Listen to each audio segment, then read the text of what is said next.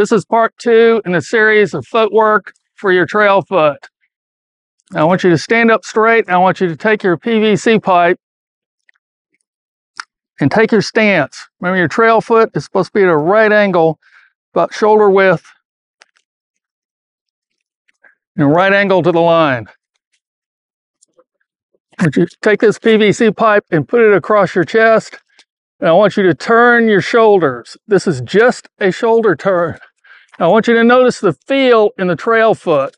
When you get back here to this fully turn, you're going to feel like your trail foot wants to slide out. You can feel it digging into the ground. That's what I want you to do. You just turn and feel like you're turning your trail foot into the ground. Imagine that someone's got you by your shoulders and they're screwing you down into the ground. That's the feeling I want. Your shoulders are screwing you down into the ground, and your feeling of being screwed into the ground is in your trail foot. So just come back and turn your shoulders and screw your trail foot into the ground. That's the turn. That's the exercise. I said we're going to keep them small. That's the drill. Just turn your shoulders and screw your trail foot into the ground. Just feel it turning. Go all the way out to your max. If you don't feel that your foot is just about to slide out, then you haven't turned far enough. Just turn as far as you can and feel that trail foot screwing into the ground. It should almost be yelling at you saying, hey, you're about to lose your footing because you've turned so far. Again, this is why you need spikes. You cannot do this in tennis shoes. And you need to be flat-footed when you do this. You need your heel on the ground and you need the ball of your foot on the ground. If you've got your heel off the ground and you turn, you're just going to slide around. You don't have enough spikes in the ground. You need both in there digging into the ground.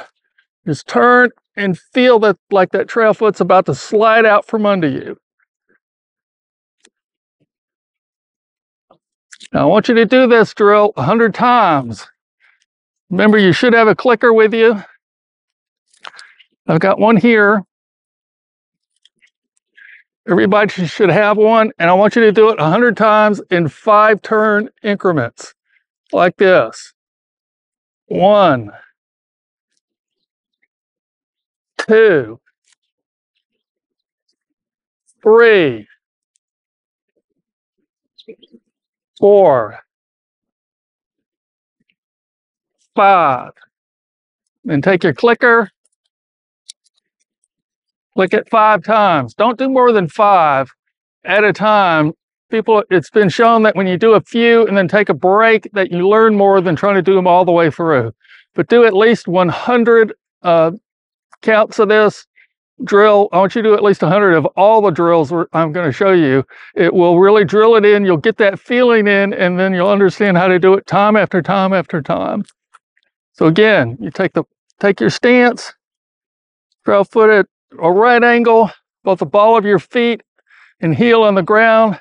This is not about your toes. Don't get up on your toes. You're going to be flat-footed.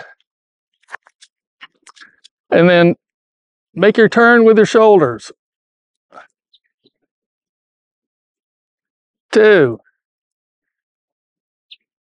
3, 4, 5. Again, feel like your trail foot is being screwed into the ground. That's the feeling I want you to go for.